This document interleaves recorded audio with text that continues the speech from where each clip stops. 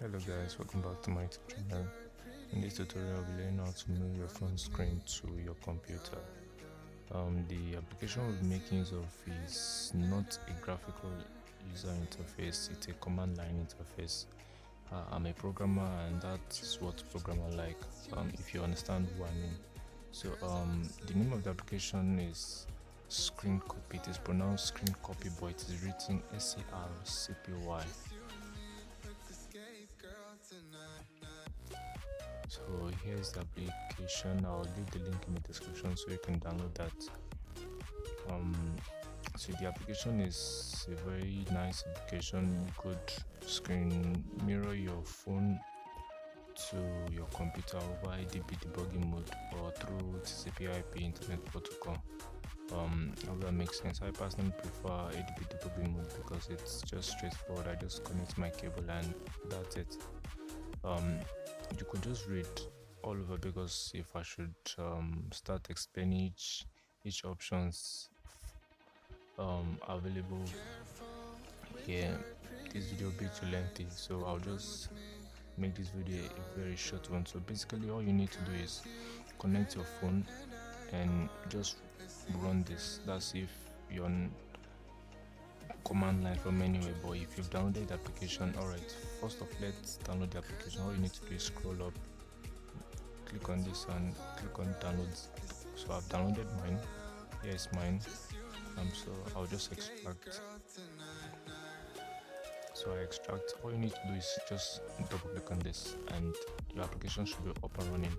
So right now my debugging mode is currently activated on my computer. I make use of a Journey S10 Lite. So okay, I'll just show you. For the purpose of this tutorial, I'll just show you how to enable ADB debugging mode on your phone. So here it is. It should just run because my ADB my debugging mode is activated already. That's why it's just connected straight up and just started running. Alright, for you to enable your debugging mode on your computer, you need to go to your settings. You need to scroll down, more settings. You should see developer options. If your developer option isn't activated yet, you should go to about phone or about devices. This may vary on your devices. You should scroll down. When you see build number, you tap on build number for about 4 or 5 times. I'm a developer already, as you can see, so it's telling me I'm already a developer, so I have to go back, go to my settings, scroll down and click on developer options. Then scroll down a little, you should see developer options here. All you need to do is activate that, and then you should get a little pop-up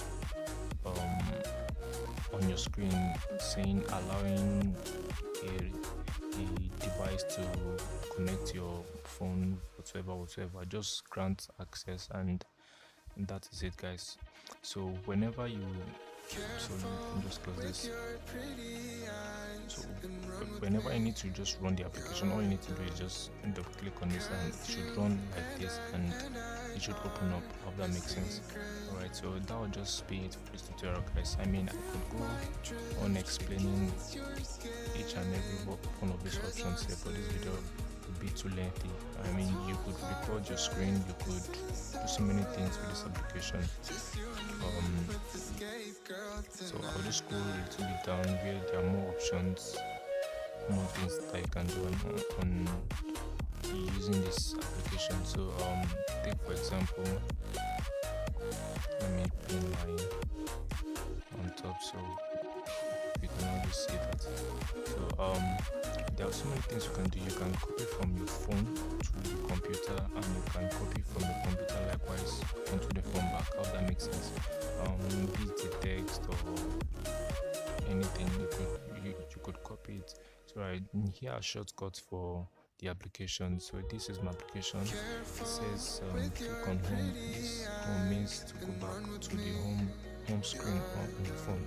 So what this mode represents is your left alt key. On your keyboard we have 2 alt keys.